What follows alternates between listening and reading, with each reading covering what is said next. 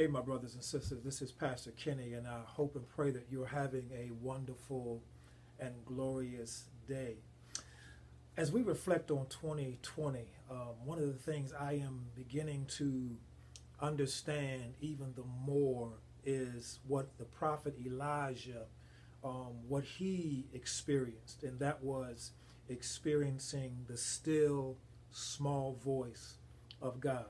If you recall correctly, there was this earthquake and there was no sound of God. There was the storm and there was no sound of God's voice. But God said, go out and stand on the cliff's edge and you will hear a still small voice. He heard the voice of God.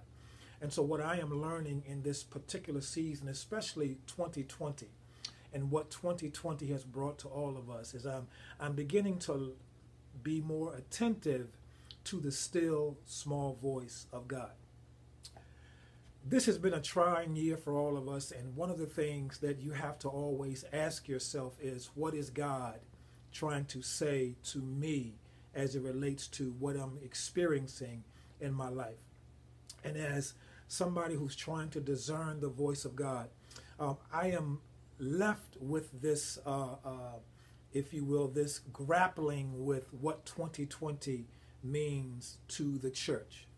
There are some things that I have discovered that God has revealed for the church to embrace during this time of year. We have been customarily used to coming to the building and being in the building and fellowshipping in the building, hugging on each other and celebrating. And that's oftentimes, that has been our expression of our commitment to God. But what we have learned over the last 9 months is that our commitment to God cannot be a commitment to a building, because God has not allowed us, he's used this pandemic to teach us that you can't always get to the building, but you're always able to get to God. The foundation of our relationship should always be built on our access to God and not our access to the building.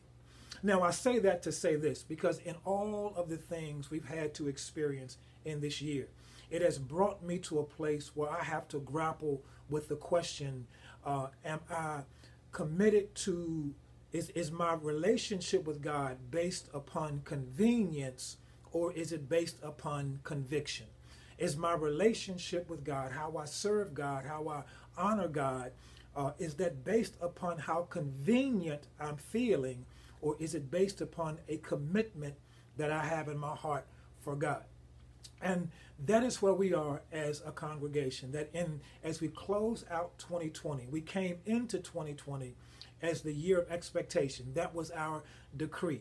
We asked ourselves 3 questions. Number 1, what do we expect from God? Number 2, what does God expect from us? And the third question, which is the most difficult one to answer, is what do I expect from myself? And that's where, if we pause long enough, that's the one question that we have to grapple with as we close out this year. Now, having said all that, I want for you, as well as for myself, I want for us to wrestle with that question, what do I expect from myself, in a more earnest and sincere manner. Because one of the things we have to come to grips with is that as church members, as members of the body of Christ, as members of a local fellowship, there are certain responsibilities that we have as people of faith. There's a wonderful small book entitled I Am a Church Member that we're going to be looking at in the beginning of the new year. We're going to be taking some time to go through this book and to and look at really what it truly means to be a church member. Because membership is not just having my name on the roll, but membership is also being responsible for what my part entails in the life of the church. If I were to ask you this question, how could you answer the question honestly and authentically?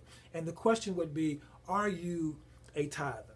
Are you an individual who tithes to God out of your conviction, or are you the individual who tips God when it's convenient for you?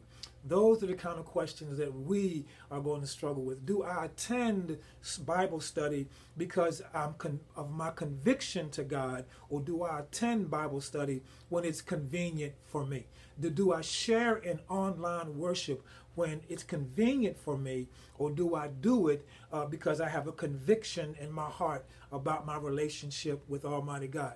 And these are the kind of questions that I believe Jesus caused his disciples to wrestle with when he told them, "Come, follow me, and I will make you fishers of men." That in the following of Jesus, in our following of Jesus Christ, we have to pause long enough to deal with the reality of what those questions mean to us as people of faith. So I want to encourage you. I'm going to begin a series of these video blurbs, these video lessons, and we're going to be talking about certain things that's supposed to be disciplines in our lives, like prayer, like fasting, like giving. These are the kind of things that are supposed to be staples to who we are as people of faith. And I don't want to scare you, I don't want to alarm you, but I also want you to be properly educated in what it means to be a church member. We all have a responsibility. We all have a role to play in the well-being of the church. Because here is the truth of the matter, that when God galvanized the church, when God formed the church, God did not form the church and with the church's expectation to be supported through ideas like fundraisers and chicken dinners and fish fries or lotteries or pyramid schemes or investments.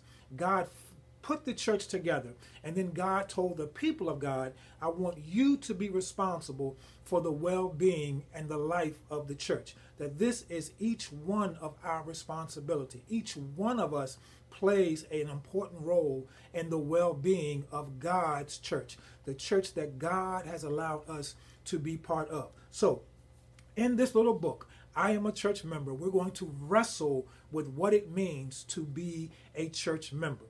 Going into 2021, it's going to be some difficult conversations because in the year 2021, I believe that God wants us to begin this process of restoration.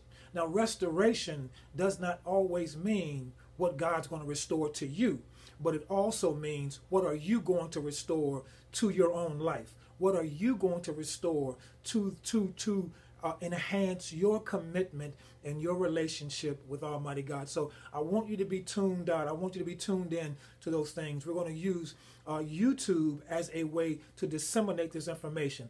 So you're going to be getting links periodically. They're going to be like little TED Talks, 18 minutes or so, with information that's going to be designed to help us grow spiritually in this journey and to help us grapple with the question, am I a church member, and what it means to be a church member.